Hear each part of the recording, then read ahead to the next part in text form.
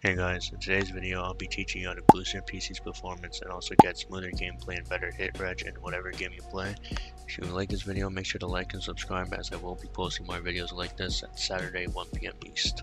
Okay, so the main thing I'll be talking about today is the registry value Win32Priority Separation. To get there, you would click Windows key R, you would type regedit in this box.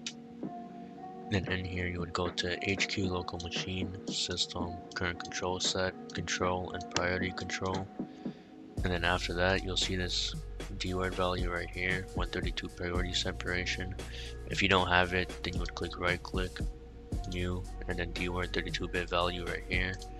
And then you'll type it exactly like how it is in this DWORD value right here.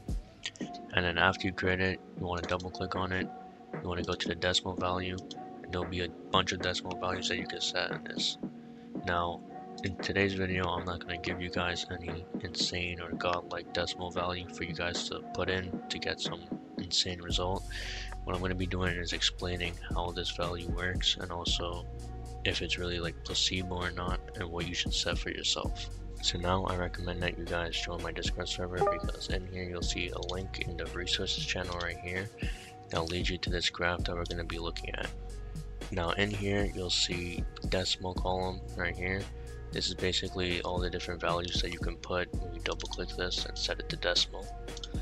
Now the main things that we're going to be focusing on is interval, length, PS priority separation, and foreground quantum and background quantum.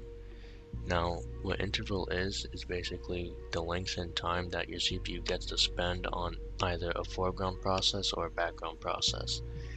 And as it says long right here, this basically means that your CPU gets to spend a long time within those processes, and if it says short, then it doesn't get to spend as much time. And then in here you can also see the amount of time that it'll spend on either your foreground or your background quantum. Now as for length, this basically means that your foreground and background gets processed within different times. So if it's variable, as you'll see right here for decimal 21, the foreground quantum is processed within 125 milliseconds, whereas the background quantum is processed within 62.50 milliseconds. If it's fixed right here for like decimal 24, you'll see that the foreground quantum and the background quantum both has the same amount of length and time that it's being processed. Now for PS priority separation, this is basically the ratio in which your foreground gets boosted relative to your background. Now if it says 0 right here, this basically means you have no foreground boost. It's being processed within the same time your foreground processes and your background processes. If it says 1, that means you have a 2 times boost, meaning that your foreground gets twice as much time with the CPU compared to your background. If it says 2 right here, that means your foreground gets spent 3 times as much more time compared to your background. Now if we're talking about what's the best Win32 priority separation value, theoretically decimal 22 and 38 should be the best. It's only because the length is variable and you have a high foreground boost, meaning that your foreground, which is your game, is going to spend a lot more time with the CPU compared to the background, which should in turn theoretically improve your FPS and give you a smoother gameplay. But one thing to keep in mind is that there are so many factors that go into the result of what your Win32 priority separation value is going to give you. A lot of these include your Windows version, your PC specs, and how it's set up. Right now it's 2024, I would avoid using fixed lengths and really go towards variable lengths, as this is similar to preemption, and disabling preemptions isn't really the best anymore in regards to your performance.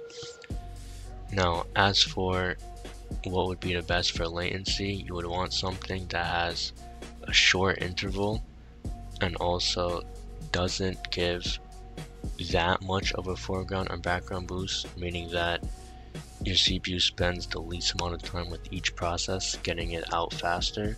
So that would be something like a decimal value of 36 or maybe 37. It really depends on what you want, and like I said, you should test all these values to see what's the best for you. If you guys scroll down as well, you'll see that the guy who made this blog tested this himself within CapFrameX, and he actually got different results, unlike mine, where his Win32 values, depending on what he put, yielded different results regarding with his FPS right here. If this is the case for you, then like I said, pick the one that you think feels the best and is the best for your PC. It's not really a universal value to where I can tell you guys to just use 26 and call it a day. So it's really important to test with the game that you will play and also your feel within the game to see what's the best for you. If you guys like this video, make sure to like and subscribe, as I will be posting more videos like this. If you have any content suggestions, feel free to join my Discord server, which will be linked in the description below, and let me know in the chat what you want to see. But yeah, see you in the next one.